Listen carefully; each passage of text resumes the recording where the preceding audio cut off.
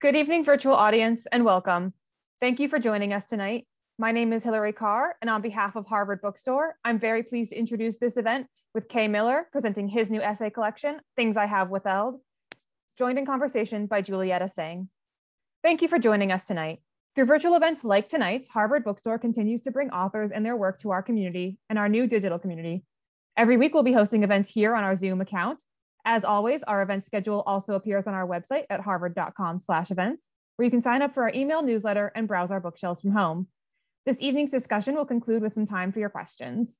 If you have a question for our speakers at any time throughout the talk tonight, click on the Q&A button at the bottom of the screen, and we'll get through as many as time allows. This event will also have closed captioning available. Depending on the version of Zoom you're using, you may need to enable captions yourself by clicking on the closed caption button on your screen. In the chat, I'll be posting a link to purchase Things I Have Withheld on harvard.com, as well as a link to donate in support of this series in our store. Your purchases and financial contributions make events like tonight's possible and help to ensure the future of a landmark independent bookstore. Thank you for showing up and tuning in support of our authors and the incredible staff of booksellers at Harvard Bookstore. We sincerely appreciate your support now and always. And finally, as you may have experienced in virtual gatherings over this past year, technical issues may arise. If they do, we'll do our best to resolve them quickly. And thank you for your patience and understanding in advance.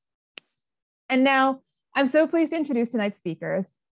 Kei Miller is an award-winning Jamaican poet, essayist, and novelist, and a professor of English at the University of Miami.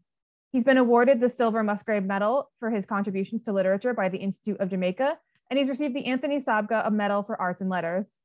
He's the author of numerous books. His first short story collection, Fear of Stones and Other Stories, was shortlisted for a Commonwealth Writers' Prize, and his poetry collection, The Cartographer Tries to Map a Way to Zion, won the Forward Poetry Prize. His novel, August Town, won the Bocuse Prize for Caribbean Literature and the Prix L'Afrique and the Prix Carré. Tonight, Professor Miller will be joined by Julietta Singh, Associate Professor of English and Gender Studies at the University of Richmond, and author of 3 books, including her latest, The Breaks, a book of epistolary literary nonfiction. These two will be discussing Professor Miller's latest book, Things I Have Withheld, which was longlisted for the Baillie Gifford Prize. In a starred review, Publishers Weekly said the book is as sharp as blades and that Miller's words cut to the core. And BuzzFeed called it a bold and daring collection with no didacticism or sermons, merely curiosity and sometimes anger and a deep commitment to speaking the uncomfortable truths that we'd rather not hear. We're so happy to have them here tonight. So without further ado, the digital podium is yours, Professor Singh and Professor Miller. Thanks, Hillary. Yeah, thanks, Hillary. Thanks for having us. Thanks, Harvard Bookstore. So I wanted to start by saying we have just met a few minutes ago for the first time, and I'm just figuring out how to make us a little bigger, because right now you're just a tiny little bullet, and Harvard Bookstore is like the big view. Are you having the same experience or no? Yeah, no, I'm a little bullet as well. Oh, now it's you. Now you're enlarged. Let me see if I can. Here we go. I got it. There we go. So I wanted to start by saying this is such a gorgeous collection of essays that has really left me gripped and heart-wrenched and full of questions for you in turns over the last several days of holding it in my hands and kind of living with it. And I was thinking that Things I Have Withheld feels itself like a beautiful migrant body, one that's carrying and being carried by poetry and fiction as its essay limbs grow and extend and reach across so many borders.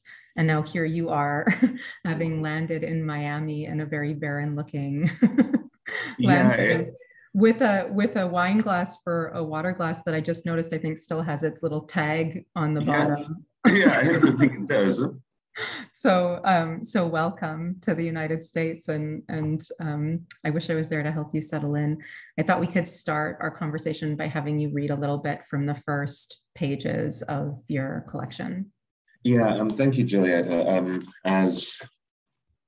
We've just met, as Julietta said, and I've just had the distinct pleasure of living in Julietta's own book, which is just such a joy and a pleasure. It makes me feel very humbled to read anything to her right now or be in conversation with you. But thanks for having me, and I look forward to our conversation.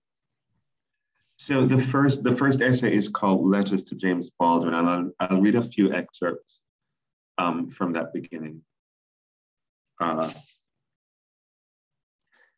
Dear James, it is the body that I wish to write about. These soft houses in which we live and in which we move, and from which we can never migrate except by dying. I want to write about our bodies and what they mean, and how they mean, and how those meanings shift even as our bodies shift throughout the world, throughout time and space. I do not often like to think about my own body or even look at it. Left to itself, my body relishes in fatness and a general lack of definition, though this is not true at the present moment. At the present moment, my body is hard and muscled because I have been swimming and going to the gym and running and trying hard to undo the things that my body would rather do. I look in the mirror now and wonder how long this new shape will last. I do not like to talk about my body because I might have to talk about its weight or else the weight of my insecurities. But I must talk about it because it has meant so many things in so many places. At an immigration desk in Iraq, before boarding the plane that will take me away, I am pointed towards a small room. I cannot remember much about that room now, if there were windows or if there was a ceiling fan, its slow blades uselessly stirring the warm air. This is what comes to mind now, a windowless room and a useless ceiling fan, though I am not confident in the memory. In the small room, I am ordered to take off all my clothes. I fear that they will put on latex gloves and they will put a finger inside my body searching for drugs. They will not find any. I wonder when it was that Iraq became a popular departure point for drug mules, but I do not wonder what it is about my body that has aroused suspicion. I am used to it. I am used to being pointed to small rooms. I am used to being interrogated again and again and again, but I've never been asked to strip before. I stand there with my trousers and my underwear pulled around my ankles. I am aware of the pudginess of my belly, aware of my penis, unimpressive in its flaccidity, aware of a bead of sweat that has escaped the pit of my arm and is now running down my side. They sit, 3 men in uniform, and silently observe my body. And suddenly, this does not surprise me either. I'll skip right to the end of this series of letters. Dear James, it is always the body that I return to, or bodies and their various meanings, even though we would like to be just human, just that and nothing more. But we aren't there yet. I think about the little boy. I imagine him as 3 years old who balls up his fists and ineffectively hits his father. This little boy who in this moment, in his tiny rage, is just human, unsure of how to contain his anger at the world in his small body. And I think about his father who balls up his fist and hits his 3-year-old son, and how it is the same emotion, but because his body is different, it means differently. The child is not an abuser, but the father is, because his body is different. And I think about these things every day when a man says, but why is that sexist? A woman would do it too. Or when a white friend says, but why is that racist? My black friends say the same things. Or when my American friends say, but why is that exceptionalist or fascist? People from every country feel the same way about their countries. And I say it is because of our bodies. It is because there are histories that haunt our bodies. Dear James, I think I am writing these letters to say that I resent your dying. I resent the absence of your shoulders and your hands in this world. I resent the absence of your body, even though I am grateful for the body of work. It is just that I cannot say things any better than you have. I cannot think more graciously than you have. But the world and the circumstances that you wrote to, they are still here. Obstinate world that we have. As if your words did not unravel the things they should have, did not bring down the walls of Jericho, which means we who are left behind must try to write with as much grace and as much love, and as much truthfulness as you taught us. But some days I resent this. I resent what you require from us, which is nothing less than you required from yourself. My dear James, I need your help.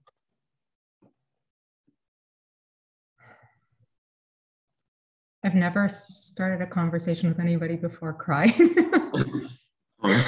Thank you so much. It's very, very beautiful to hear you read, and really amazingly means something a little bit different to me, having heard you, as opposed to sitting in my backyard with the words and feeling them in a different way on my own. So thanks for that. Let's maybe start. We're both James Baldwin, yeah, and our books both kind of oriented in interesting ways around him. Both of our books are committed to the epistolary form and to letter writing, and inspired, I think, both in some ways by Baldwin. So maybe let's talk about Baldwin's body and your body and Baldwin's absent body. There's a lot to say there about the body of work and the body and where our bodies are in relation to our bodies of work. Right.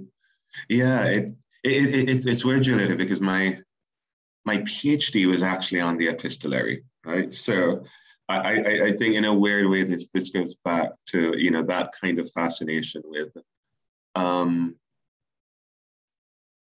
why do we write letters?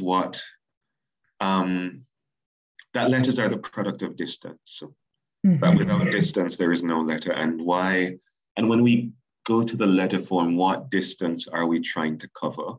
Yeah, you know, that I think that's so you know, from very early on as a kind of young academic, that was my fascination. So it's interesting to come back to it. And you know, when James Baldwin presented himself as that is someone across a distance that I want to write to, because the first person that, I mean, haunts his collection in a slightly larger way than Baldwin is obviously Dion Brand. Yeah. You know, and again, it's the same thing. It's thinking of her body and that beautiful address that she gives in Canada years ago. Yeah. But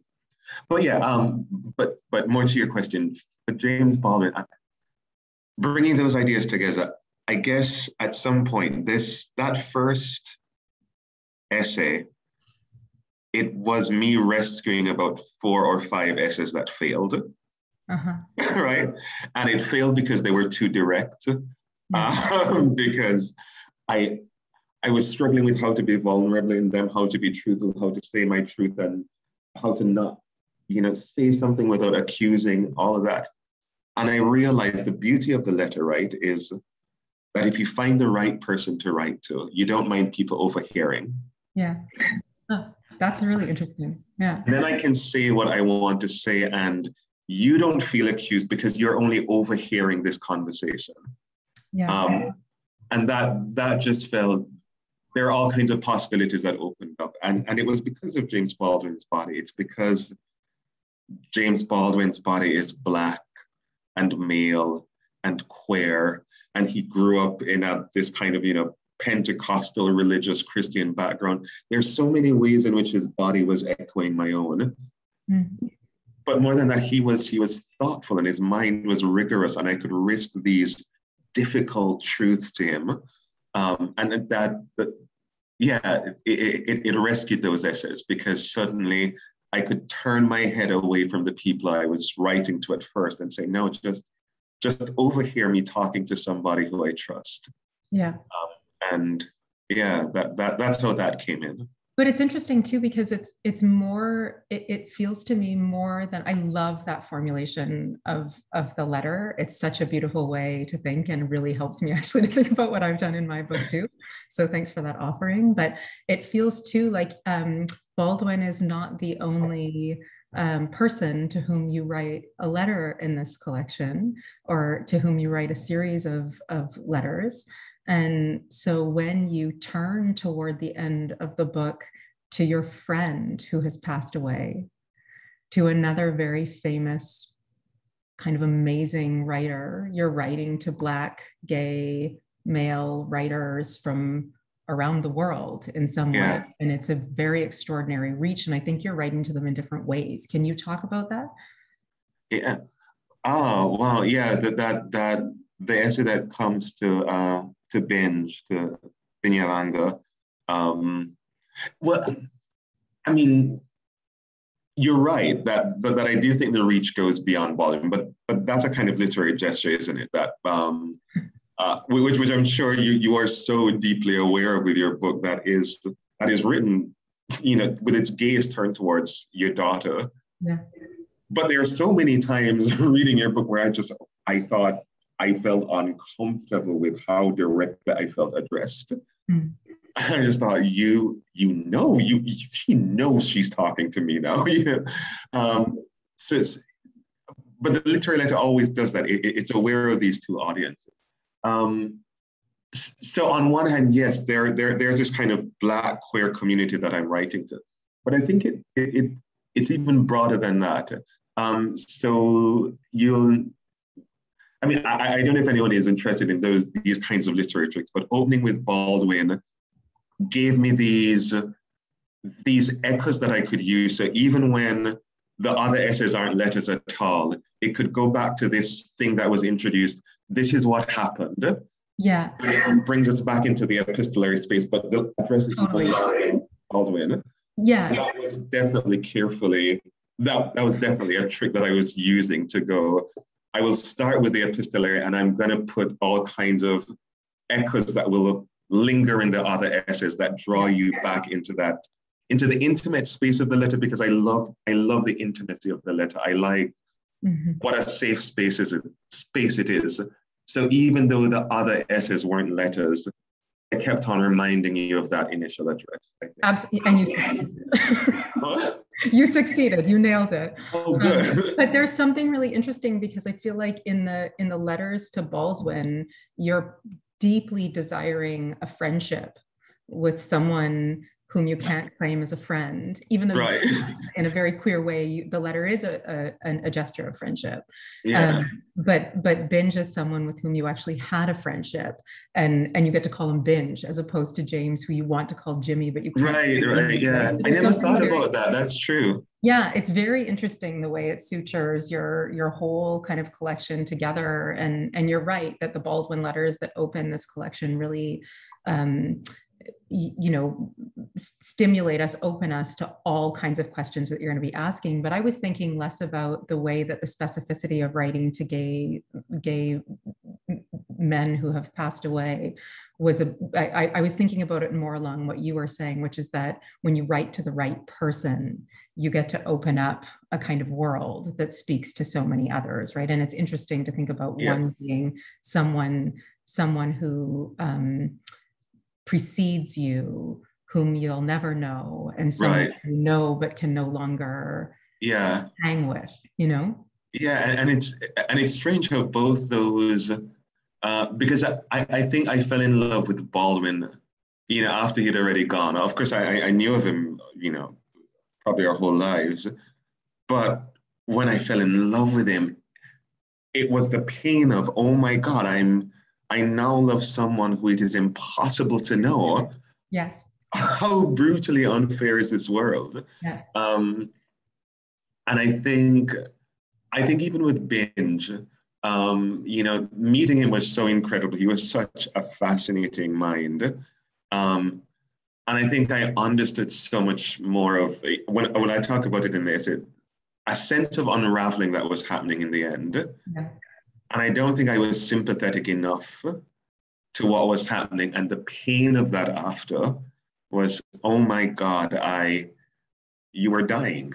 You were dying and I did not know. Yeah. Yeah. And I just kind of accused myself of the lack of empathy. But It's interesting too, because it ties back to your title, Things I Have Withheld, which I read somewhere in scoping you out and getting ready to be in conversation with you, had an alternate title for a while. And now I'm forgetting what that alternate title was, but you kind of borrowed the Things I Have Withheld or elaborated it from Dion Brand, whom you mentioned already. Yeah, well, it was always Dion Brand. The other title would have been The Most Important Things. Right? It's the most important things. Exactly. Yes. Yes. Yeah. Totally. Yeah. Oh, yeah. Okay. So it's a different riff. But I wanted to talk to you a little bit about this notion of withholding, because she's writing about the divides between Blackness and whiteness, and she's telling us that there are things that she'll say to us and things that she won't. And then she says that quite possibly the most important things to say will be the ones that she withholds. Yeah.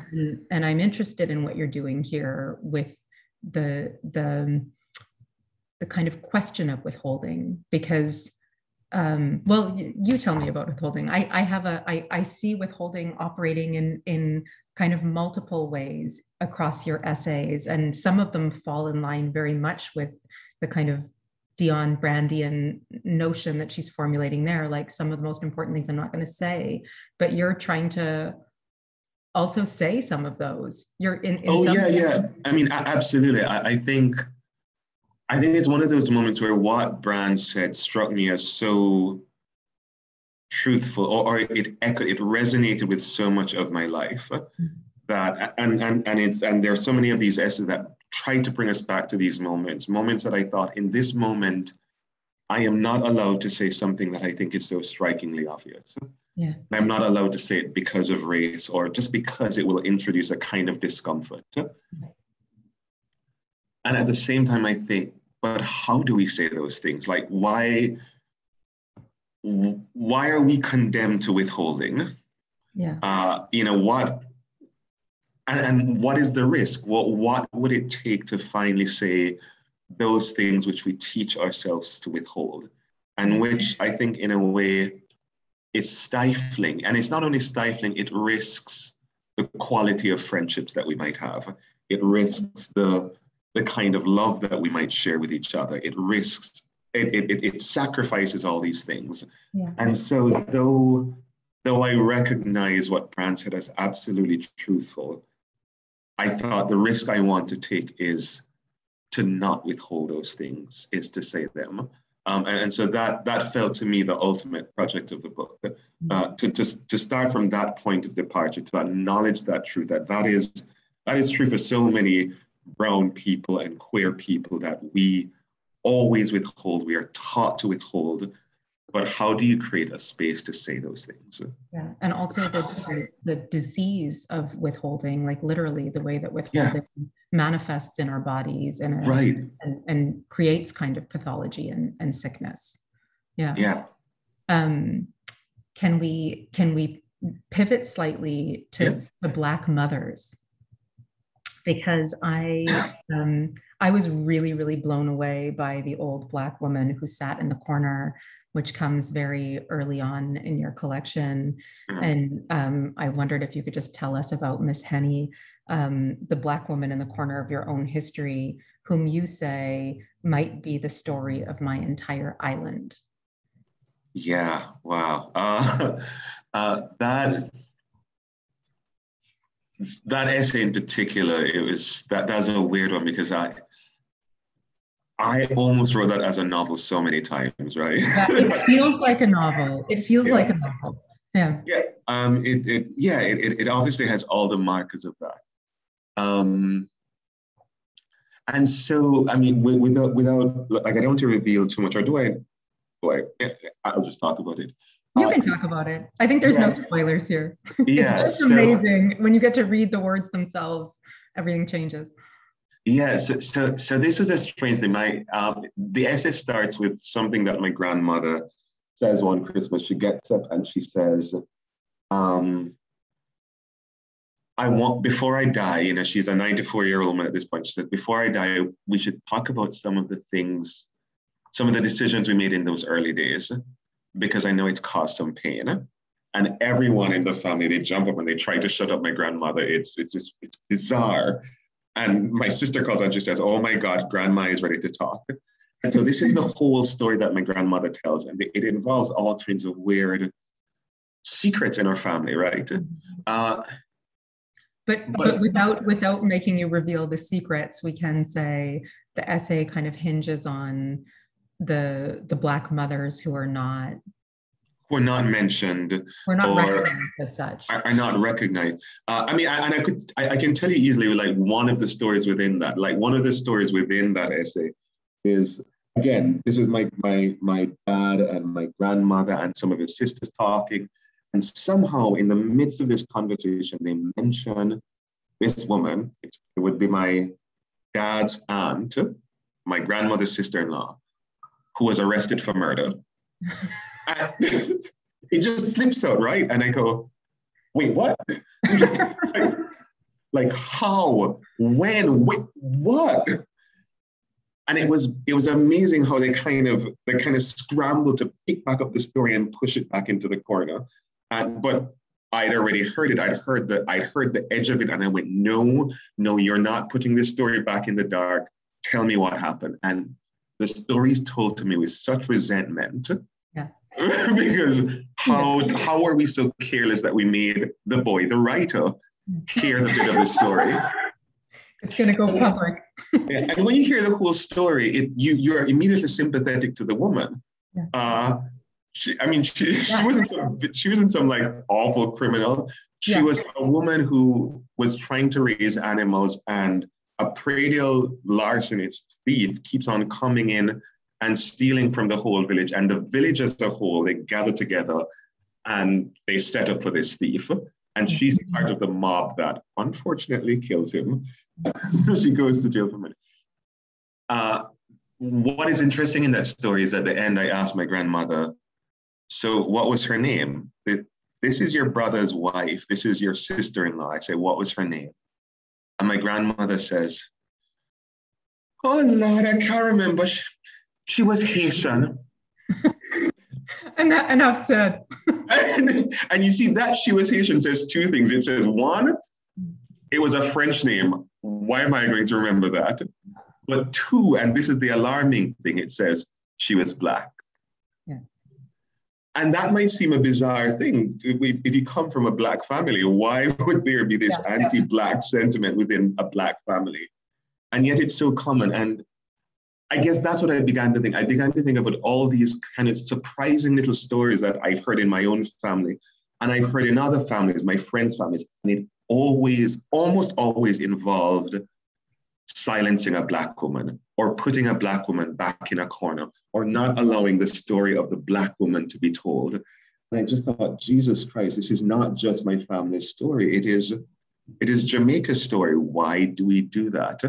And so in one hand, I am telling these stories within my family, but it's because I think it's a much larger story than that.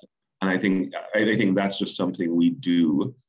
I think you might be able to tell me why we do that. I'm still at the point of just being fascinated by this serial burial.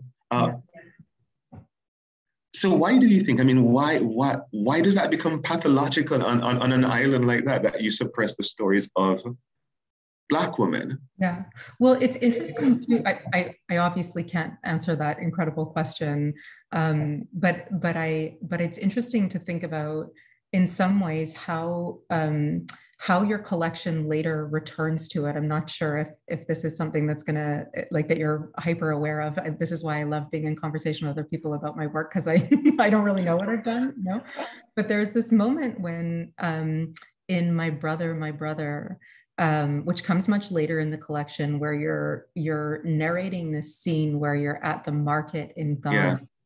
And you ask a woman who's selling mangoes if she speaks English. And because of how you look, she looks at you with such scorn that you can only approach her in English. And you imagine that she's blaming it on your mother. You say, like, she didn't seem to be looking at me. She was looking beyond me. She was looking at something behind me, I think you said. Yeah. And the thing that you imagine behind you is your mother, and this kind of economy of burial or blame or dismissal or scorn kind of repeats again. across the world, you know? Yeah, no, I never thought of that connection, but yeah, that does. And it's so weird that I mean, I'm completely imagining this moment, but do you know what? In that moment in Ghana, I felt sure that that was what was happening as well, right? Right. Yeah. Yeah. I think those like hunches are important. And I, you know, for as much as I see you in this collection, really trying to animate some of those very oppressed figures, the Black woman, but also the gully queens who appear across a couple of your stories. We should talk about that and queerness, because I really wondered in those stories, which also felt very much like a novel beginning to unfold. Maybe everything is a novel beginning to unfold, but I wondered about these queer youth whom you're kind of hanging with, but hanging with as an outsider, like not them. Very much. But very much like with them and thinking with them and trying to understand kind of where they're at. And I wondered if you could talk a little bit about them and what they mean to this collection, but also how you understand yourself as someone who's writing about queerness and writing about your own queerness, but also writing about other kinds of queerness at the same time. I don't know if I fully understand what I was doing with them yet. Mm-hmm. I know partly. I mean, I don't think I ever said this. Not in the essays that in which they appear. That I think there was something in my mind initially when I first made contact with this group of guys that I thought I was researching a novel. Mm-hmm.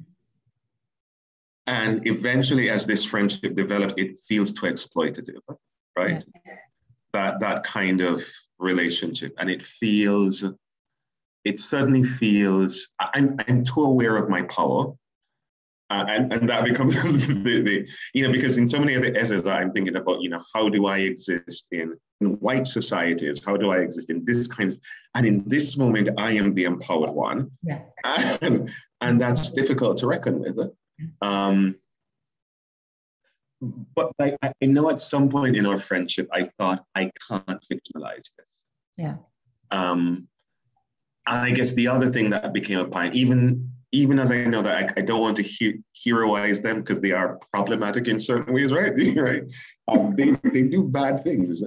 I knew that if I wrote that essay or any essay in which they appeared, they would have to read it first. And I could only publish it if they approved. Yeah. And so, I mean, I don't know what the conclusion of all of that is, but I know it felt important to befriend them and to think about my own power, and to think about just that relationship of humility and getting their permission. All those negotiations just felt important to me in this kind of collection, because I was just confronting myself in very weird and uncomfortable ways. And again, I don't think I've worked all of this through. I just know I can think about my own emotions going through, writing it and thinking through it and giving it to them to read it and asking them, what do you think? Have I done it fairly? Have I compromised you in any way? I don't want the police to come for you because I've just told them what you did, Yeah. Is the impulse to clear your writing with people whom you write about, is that impulse only in situations where you feel like you're holding the power? No, not really. So that even one of the essays that became ridiculously controversial, that's my next move. That's where I'm going. I sent it to all of them before. Interesting. So though it became a big deal, what no one said or acknowledged in all of that hoorah is that before I sent it to every one of those women. Interesting. I said, what do you think? So let's describe what we're talking about here, because it's an essay in which you're writing about white female Jamaican writers and white female Caribbean writers. Right. Yeah. Right. And yeah, so I guess, so in the essay, there was a few moments in the Caribbean where white women were interrogated for one reason or the other. There are a couple of moments where I thought that interrogation was unfair because it was robbing them of citizenship. There's a way in which someone housed in my body, my Jamaicanness or my Caribbeanness will never be questioned. Yeah. Because of my body. It is, and no one wants to acknowledge that is a privilege that we walk in, but it is. Yeah. And someone else who is absolutely born for generations in the Caribbean, but they live in a white body, they are always questioning, are you really Caribbean? Of course they're Caribbean. And so I wanted to think through these moments. But there are a couple of moments where I thought that interrogation was absolutely right and it was deserved. And I wondered, how do we work through that complication where in this moment, that's questionable, but these questions ought to be asked. And so I write this essay. I tell the woman I'm writing this essay. They're happy about it. They give me feedback. And then it comes out and one of them gets absolutely pissed. And what's weird is that exactly what I'm trying to narrate, that sense of entitlement, that sense of how dare I be questioned, all of what I describe is exactly how the reaction unfolds. And it becomes a weird, I remember going back to the UK and picking up The Guardian and seeing my picture on the front page of the art section, and it says, incendiary essay by Kei Miller causes tension across the Caribbean. Wow. And but it's the power of whiteness, right? I mean, it's a story that we know now because of what happened in Central Park with that woman, that if a Black male makes a white woman uncomfortable, there's a point where she can say, how dare you? How dare you make me question anything? And she will try to call on all manner of, power and authority to discipline you. And even that I wanted to work through. I think the body of the white woman is able, because I'm thinking about all the kinds of powers we are able to access. And I thought the body of the white woman, even in the Caribbean, has access to a kind of damsel privilege. If I am hurt or if I am uncomfortable, I can go, oh, whoa, and everyone is taught to run in and go, oh my God, are you all right? And I just wanted to question that. And that's what I was questioning in this essay. And I think it's, there's something interesting to me about, that's the backstory to that controversy is really interesting, but there's something interesting to me too about the ways that in your very subtle and supple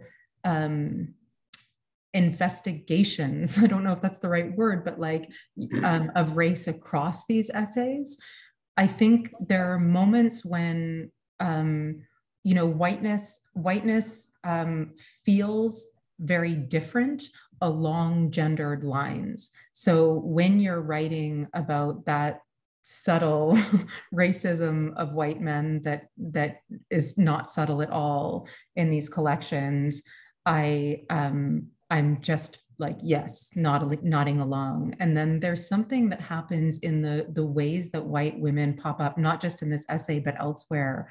You called it in this essay a kind of damsel effect. But to me, it feels like you're more disappointed in the white women than you are in the men. In the men, you're more like, fuck you. And with women, there's this kind of in these various scenes, like the like profound horror of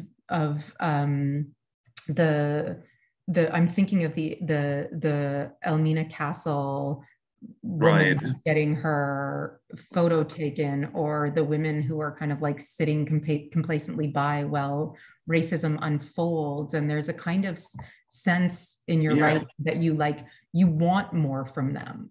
Yeah, but I think you're probably right. And I think it's because I do want to think about that interaction a few times, or to think through it some more. And it's the white woman and the Black man who I always think of as one step away from power in two different ways. Yeah. The Black man has male privilege, but not white privilege. Yeah. The white woman has white privilege, but not male privilege. And they're tussling. And I think there's something about that tussle that has to do with them being in different ways one step away from power. Yeah. And I think that demands interrogation, that demands introspection. Yeah. And when I don't get that introspection from the white one who isn't thinking through how this dance of power and how do we become complicit and how do we recognize our complicity in this weird power scheme where we're both trying to be the white man, how do you give up on that and do something more ethical? When I don't see that recognition, I think you are right. I am disappointed. In a way that with the figure of the white man, I just think, meh, what can you expect? Yeah. I'm going to read you back to yourself just for a second. You write, things is never straightforward. Sometimes a man like me will wield words against the white woman, and the blade of those words are sharpened by the stone of his own insecurities. But another time, the man will wield words against the white woman, and the blade of these words are sharpened by the stone of truth. And it's such a perfect way of explaining that kind of tense relation that's like parallel, but totally the same. And it absolutely, because that is a complication that I wanted to think through, because I think that some of those interactions that happen in the Caribbean that I'm writing about between the Black woman and the white, between the Black man and the white woman, sometimes the Black man was completely in the wrong. Yeah. Completely in the wrong, and again, he wasn't being thoughtful about it. Mm-hmm. I just thought, the story isn't always the same. Let's work through the complications of it. Yeah. I know that we have to turn to questions. Yeah. I see that oh my God! But I want to ask you just for a quick second about trauma before we shift over, because this reminds me of the ways that you're illustrating. I think the end of this collection really hits us with the beginning of the collection begins with a kind of little preface that explains a kind of situates us within a volatile relationship that you're in, where you're made to feel and act and be much smaller than you should be, or that you are, or doesn't match your demeanor or your physical being. And I resonated with that so much. It was like an extraordinary kind of beginning, but it takes us from these kind of this kind of micro scene of your own intimate or not intimate life, and then brings us all the way to the end through these many beautiful essays where we're left to grapple with the extreme, brutal violence of murder, of state-sanctioned murder of Black bodies. And I wanted to think a little bit about where trauma is for you in maybe this is too big of a question to kind of throw at you toward the end, but to think about trauma as there's a moment when you're talking about almost getting mugged, for instance, where you say trauma is something that one earns. And it was making me think about trauma, like you're saying, like, I don't really get to talk about this trauma that I almost suffered. I almost got mugged, but I didn't get mugged. But the whole kind of collection is making us think about the embodiment of traumas, huge and small. Right. And every kind of interaction is earning is such an interesting way to think about it, but is like accruing in our bodies and making us up in some way. Yeah, I don't know how to answer that. I mean, particularly because today I've been reading your book. I mean, I've been reading this hyper visceral narration of your own body, of how your body disappoints, of what happens in your body, and how do we talk about it. And that essay in particular is talking about what what does not happen to the body, what almost happened to the body, you know? And I think that's it's exactly putting those two things together in which I think, oh my God, I haven't earned the right to talk about this, you know? But it's so interesting because you're almost, this is totally an aside, but I got jumped in exactly the same way that you almost got jumped, where you described the sort of like enfolding of these bodies around you. That was my mugging circa 2007, but in the Bay Area. Oh. but with a machete. So no, you know, definitely, but you're, regardless of whether or not it's followed through to some fantasy of an endpoint, it still happened, you know, you still experience the surround, you still experience the, like, the unfolding of it, even if it didn't unfold all the way. And that it lingers, right? And that it lingers. And so on one hand, I'm saying, I don't know if I have the right to talk about it, or again, I'm trying, probably this is ways in which I am thinking too much. I mean, I never like that word. I don't think we ever overthink anything. Yeah. Likewise. But I'm trying to be so aware of my body that I am aware that even though, you know, I'm talking about that sometimes I don't like living in this big, tall, black male body, I am also aware that that body protected me. Yeah.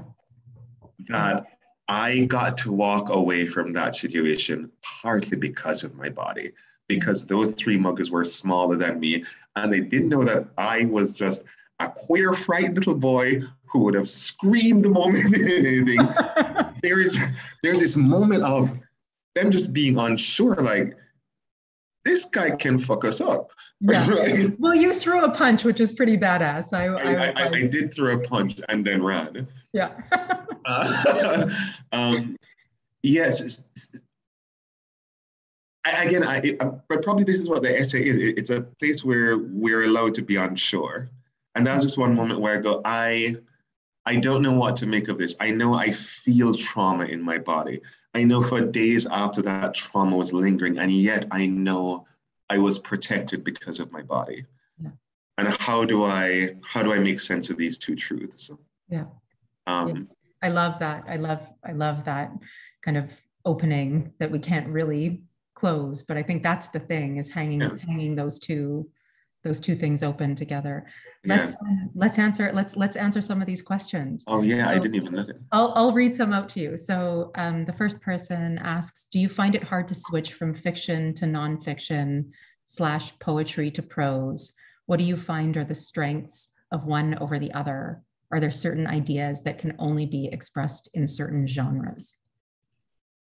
I think certain ideas lend themselves to certain genres. I don't know if I find it hard anymore. I think very early on the idea tells me what it wants to be. So there are different impulses I have. There is the impulse to tell a story. By God, I love telling stories. And oftentimes, even though that can be folded into the essay, oftentimes as you would have read, I mean, I'll break at any given point to tell you a story. Yeah. But if the impulse is just to complicate that story and to tell this bigger story out of it, I know that's the novel. But when the story is in service of an idea that I am fundamentally trying to work through an idea, I know that I need to essay. And even if the end product looks like fiction, feels like fiction, at the heart of it is I'm working through an idea. And that for me is always the essay. But my essays absolutely will look like fiction. Yeah. And they do. They do. Yeah. And then there is just my absolute fascination with language, that there are moments when there's this need to move lyrically through something, to make sometimes an argument, but I don't want to make it quote unquote sensibly. I want to do something lyrical. I want to dive into a word. I want to find out what other words live beside these words, and how do you move from this word and paint something bigger. And that doesn't make sense in the usual way. That kind of impulse, those impulses feel separate to me. And I think now I can tell where those impulses are leading to. And I think the strategies I use ultimately are very different. So I think it was harder to tell at one point, but these days I find it easier to know who I am as a novelist that is separate from who I am as an essayist, and that is separate from who I am as a poet, even though it's the same person, Yeah, this lends really nicely into the next question. Thank you for joining us tonight. Your reading really captured the beautiful sonic quality of your writing. When you write, or maybe when you edit, do you read your work aloud to get a sense of the musical quality of your sentences? Oh, absolutely. Definitely. Over and over obsessively.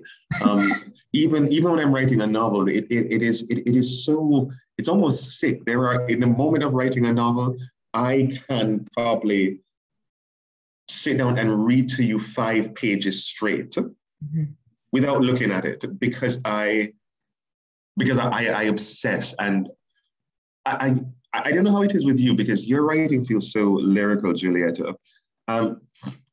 I know now that I can make decisions based on sound, and I don't know what I'm responding to, but I just know that that word feels wrong. And after a while, I am editing based on sound rather than even sense. I mean, you edit in that way after a while? Yeah, it feels obvious that you do to me, because it flows so beautifully that it's obviously you're fearing it.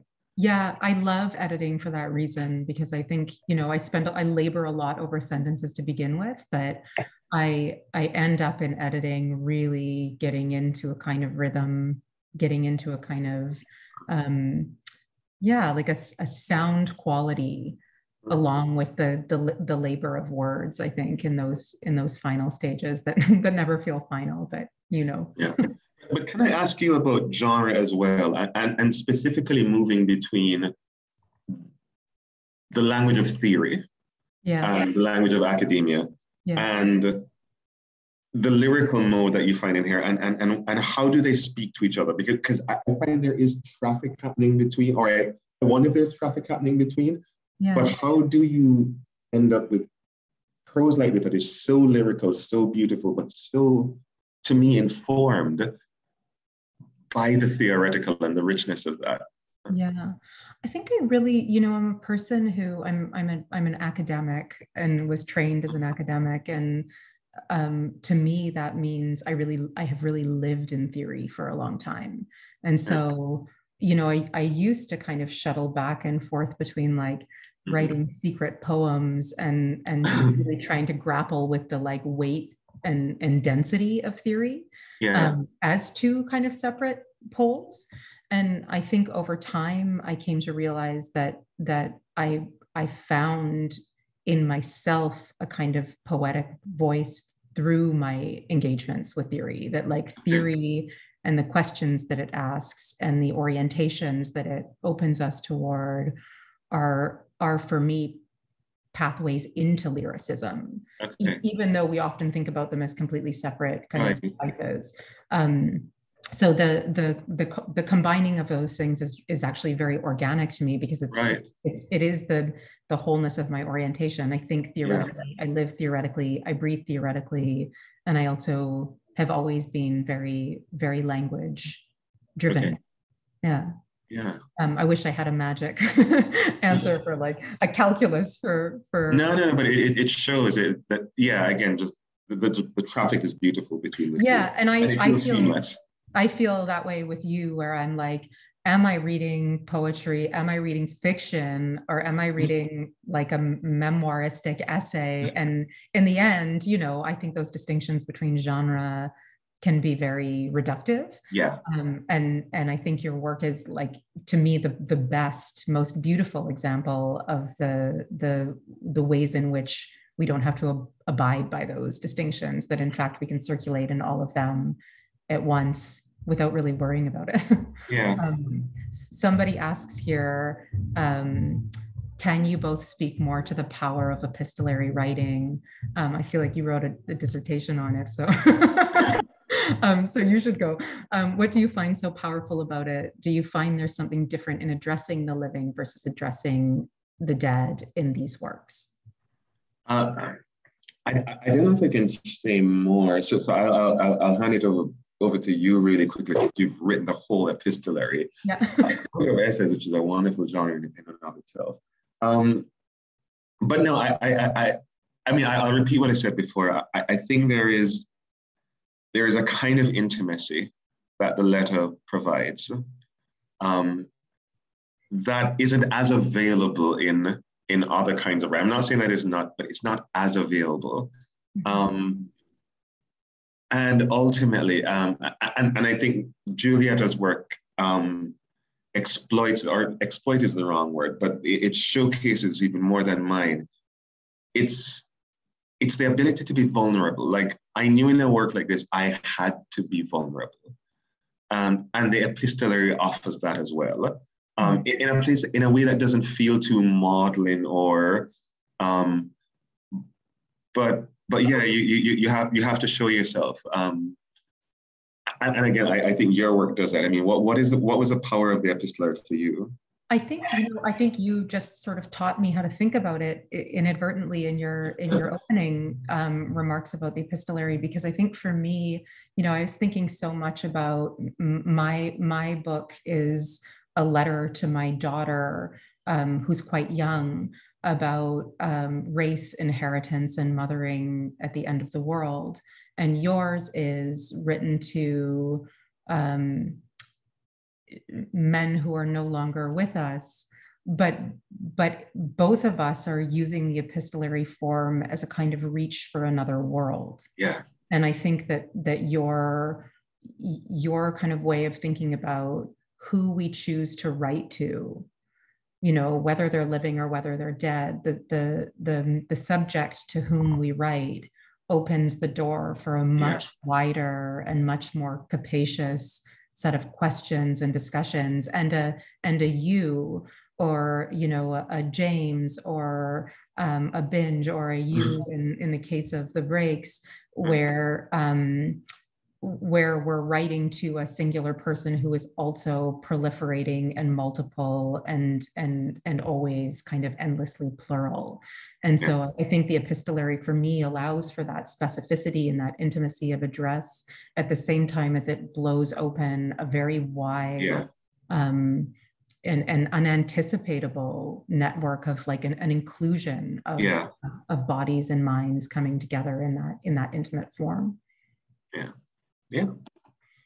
What a pleasure to spend an hour. Absolutely. I'm so glad that we got to read each other and that we got to meet. Yeah, I am too. Thank you. I want to come over there and help you. I help you set up, please. Yeah. I'd love I'll to. send you a ticket. All right. Well, thank you both. This was so wonderful. It was wonderful to hear you both speak. So thank you to Professor Miller and to Professor Singh. Thanks to everybody out there who spent your evening with us. You can learn more about these important books and purchase them both on harvard.com. And on behalf of Harvard Bookstore here in Cambridge, Massachusetts, everybody have a good night, keep reading, and please, please be well. Thank you. Good night, everybody. Good night. Thanks. Bye. Thanks.